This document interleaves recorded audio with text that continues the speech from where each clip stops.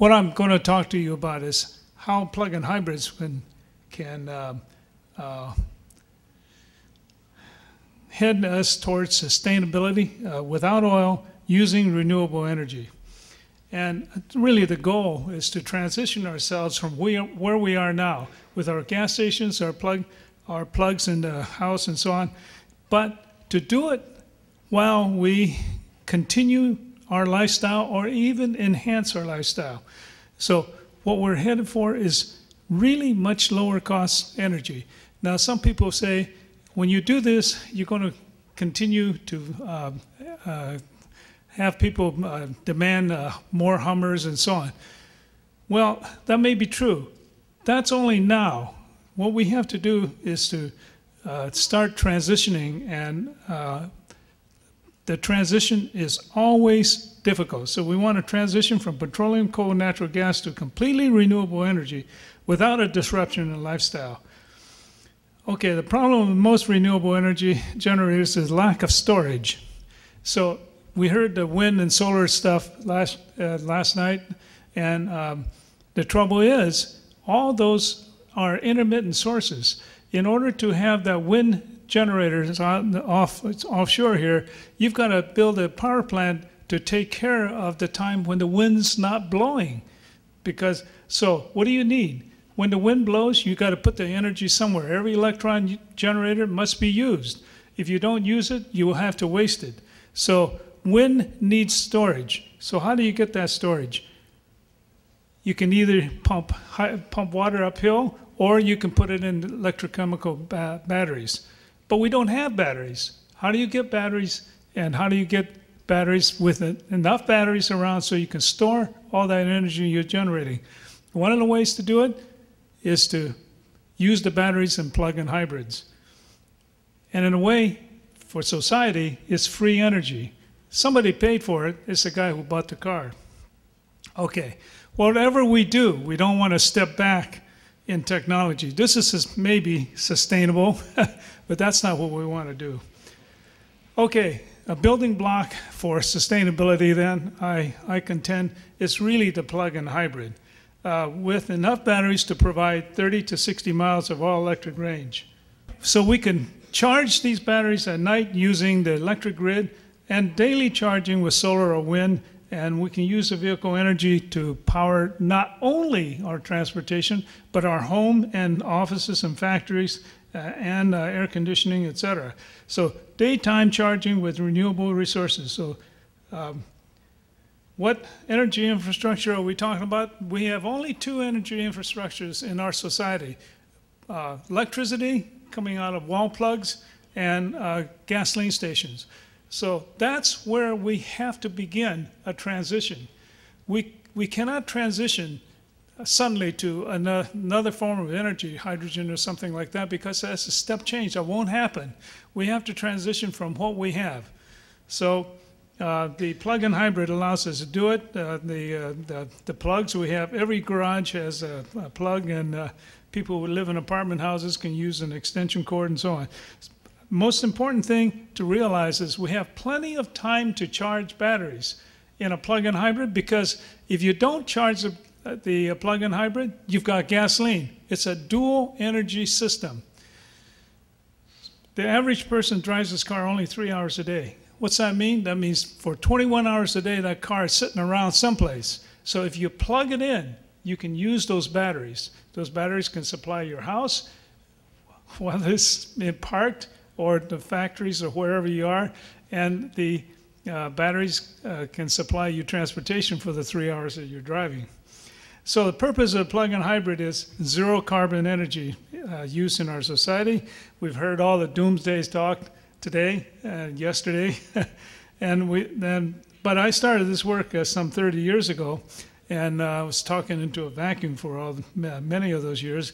But we've created solutions now that need, but we need to bring these solutions, the plug-in hybrid, into mass production. So Bill Reinhardt and Toyota is helping, I hope, and batteries are, and really, even though Bill still thinks the batteries are a problem, I've shown over and over again that we could do it now, and take a chance on the batteries maybe, but fundamentally these batteries in these cars have to be designed for 150,000 miles minimum and 15 years of life. We like to have 20 years of life and 200,000 miles. The battery technology it's there now. So what is a plug-in hybrid? A plug-in hybrid is like a Toyota Prius, except it needs a much smaller engine, but bigger electric motor and bigger batteries. I want to emphasize this is a system. So when you increase the batteries, you know, there are a bunch of people taking a Prius and just adding batteries. That's not how you design a plug-in hybrid. You design a plug-in hybrid when you increase the batteries, you increase the electric motor along with the batteries, and you decrease the gasoline engine. I think Professor Haywood just mentioned the objective is to go to a smaller engine because then you get the load up and you have much better fuel efficiency. This combination allows the vehicle to have much better fuel economy, higher performance, and all-electric range up to 60 miles. What's this all-electric range mean? We define all-electric range as being able to drive in the city up to 55 or up to 60 miles an hour, all electrically. If you go over 60 miles an hour, you're no longer in the city, you're on the highway, then the engine comes on automatically, and then the vehicle becomes a standard hybrid. So the key is we deplete the batteries in the plug-in hybrid from 100% state of charge, where you got that energy from the sun, to about 20% state of charge. Then we maintain the state of charge at 20% with the engine, but we never use the engine to charge the batteries. Why? It's much more efficient. It's not very efficient to take mechanical energy, convert it to electricity and back. It's better to maintain the batteries at 20%. When you get home, you plug it in and charge it back up with electricity. Okay, well, all the car companies, essentially, including Toyota, have done this. They've built a hybrid with a downsized gasoline engine. I call it a large internal combustion engine. It's about smaller by about 20% more or less in the Toyota Prius, and a relatively small electric motor. But when you go to a plug-in, you greatly increase the batteries. Of course, add the plug, but you greatly decrease the engine size and increase the electric motor. And when you do this, you can decrease the engine size to about 1/3 the conventional vehicle. And when you add all these things up together, you end up with a car that gets at least 100% improvement in fuel economy.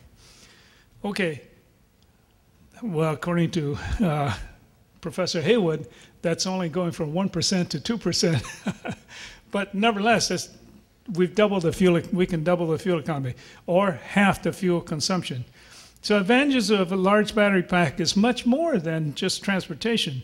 It provides zero emission capability for driving around, of course, low noise, but it doesn't have to be charged with, does not have to be charged since the gasoline and diesel engine is always there. So that was the whole business of maintaining at 20%. The net result is that the cost of going from point A to point B, that's a fuel cost, is anywhere between 1/10 and 1/3 the cost of driving a regular car. Really, the consumer doesn't care about fuel economy. What he cares about is how much does it cost me to go from home to work and do all my things. So the key here is to focus on the total cost. And the reason why it's lower is because the cost of electricity in these cars, and I've actually built these cars, is like buying gasoline at about 70 cents a gallon. So that's not too bad. Batteries can be used to store energy from small water. Water, I'm not talking about using water to drink or to process. I'm talking about water electric generation, wind, solar systems as well. And when you use solar and wind, the cost actually comes down even further from a conventional car, about 15 cents per mile to about 2 cents per mile. So is this possible? Well, here's some solar charging stations, 3.5 kilowatt hours on the upper left to 30 kilowatt hours, but these provide shade. I think our solar talk focus. Now, one of the things I want to mention about the solar systems is solar systems, when you compare it to when you try to displace electricity at 6 cents or 8 cents a kilowatt hour, doesn't pan out very well in terms of replacement costs and so on.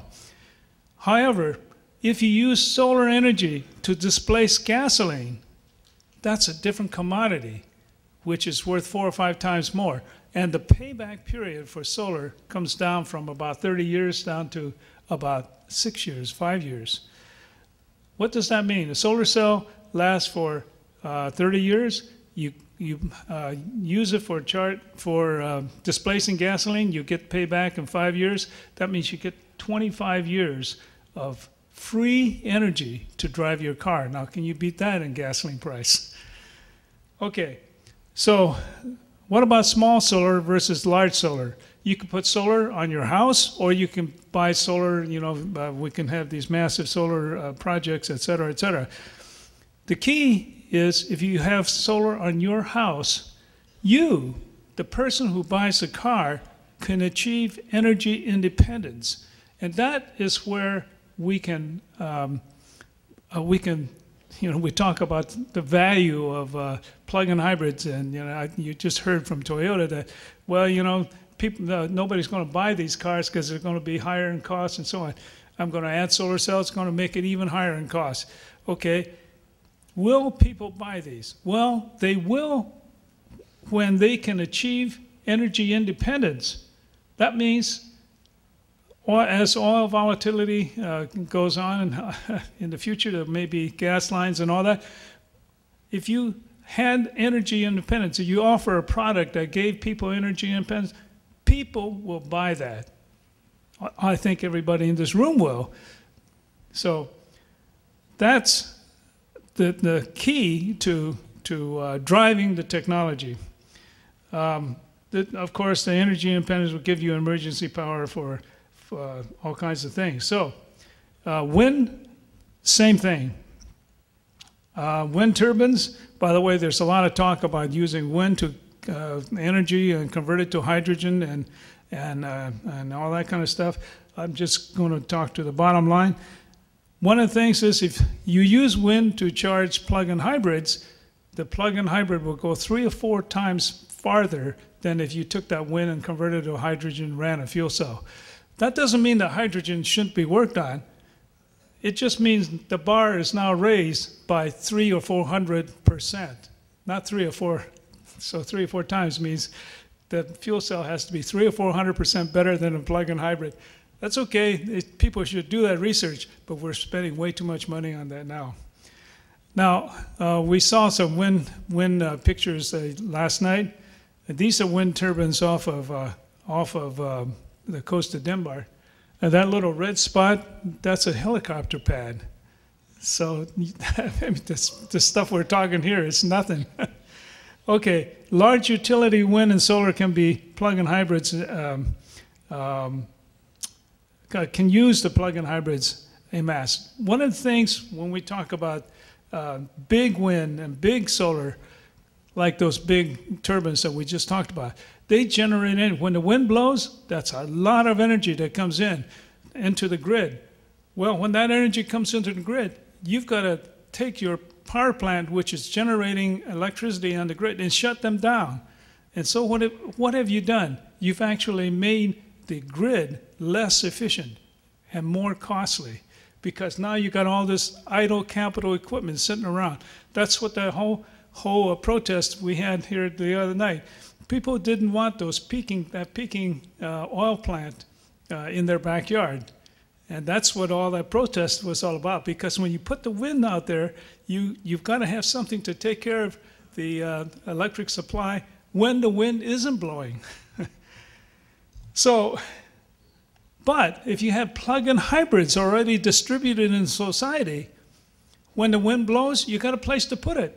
You got all this battery distributed in your society. That's the whole point about the plug-in hybrid.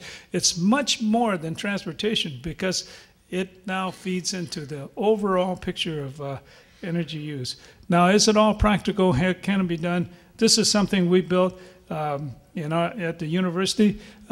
This little 660 cc gasoline engine displaces a 3-liter gasoline engine, but to make the same performance, we've got a 100 horsepower electric motor hanging on behind it and a continuously variable transmission, which is much better than what's on the market, by the way.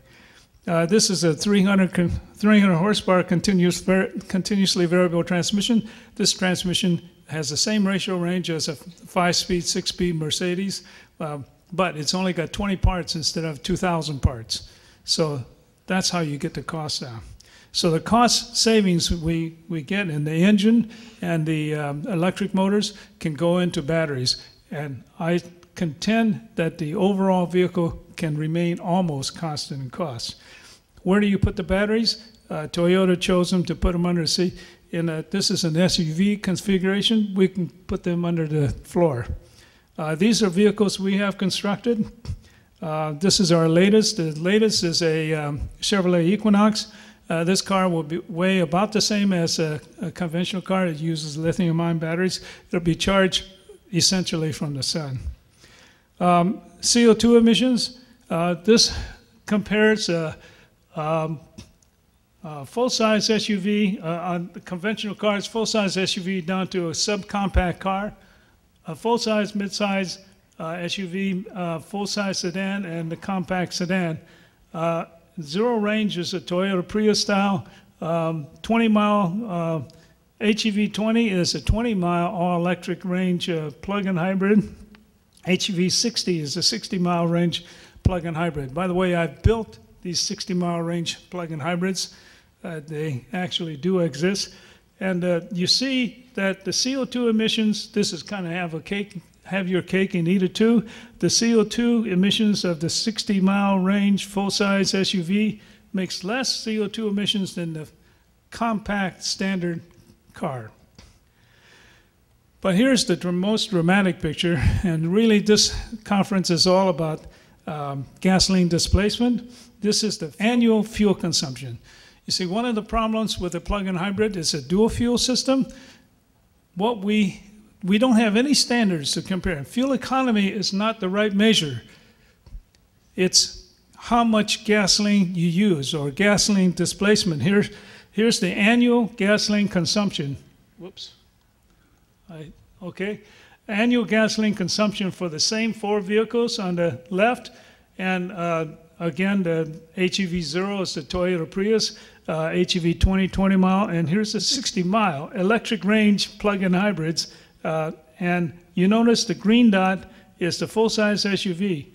And the full-size SUV, in terms of gallons per year, it uses about 1/4 of the gallons per year of amount of fuel that a compact sedan like a Ford Focus would use.